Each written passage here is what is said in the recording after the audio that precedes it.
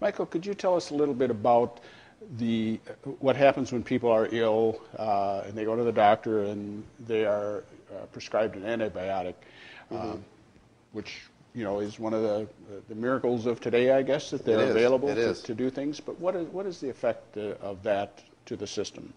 Well, antibiotics are great and important drugs that we have available today. Millions and countless numbers of people have been saved by antibiotics. But we've come to a place in our production of food and in our medical care where antibiotics are possibly overused and overprescribed. People, they get a little sore throat, they start to feel a little bit sick, and they run to the doctor, and the doctor says, well, I'm not sure exactly what it is. It might be a bacterial infection. Here, have some antibiotics. And they may not even have a bacterial infection. If it's a virus, the antibiotics aren't going to help. But they take the antibiotics anyway. And what happens is a couple of things. One is it's going to kill the bad bacteria if there are any. But it's also going to kill the good bacteria, because most antibiotics we have today are broad-spectrum antibiotics. They kill a broad spectrum of different kinds of bacteria. And so while they may, in fact, cure them of the disease that they have based on that bacterial infection, it's also going to kill the good bacteria in their system.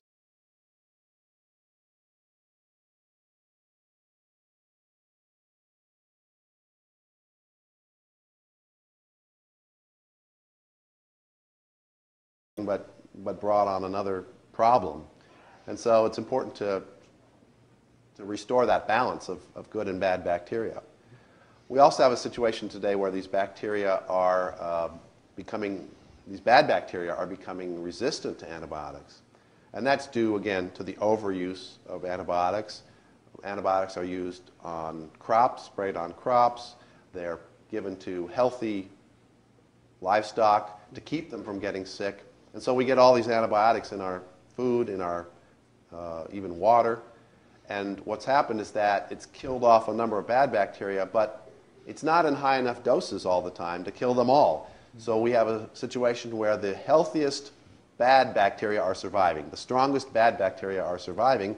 They're surviving over and over, and now the antibiotics can't kill them anymore. So we have a situation now where we have lots of bacteria that are becoming resistant to these antibiotics, much harder to kill, and we have a situation where people who take antibiotics are upsetting the balance of good and bad bacteria in their systems. We see examples of, for example, that as you go into the store, all the hand soaps, or many of them, are antibacterial, right. And we're washing our counters with antibacterial, right. This and that, and so we're trying to get to, it seems, a germ-free existence. That's right. But the fact that we were exposed to germs in earlier generations actually is part of what helps to build up our immune system. Absolutely. We've all been taught by our mothers that germs are bad. We were taught that, at least I was taught that when I was little. And that's really not quite true. It's the exposure to these bacteria, both good and bad, that make us healthier. So we have food that is practically sterilized. We have trying to sterilize our environments. But that just leaves room for the extra strong pathogenic or bad bacteria to move in. So we don't have any good bacteria around to keep them under control. So after you've been to the doctor, you've maybe had a bout of something and you've taken some antibiotics, sometimes then a little bit of a malaise may continue on afterwards, and you're wondering, why am I not getting over this? It's been a week, 10 days or more.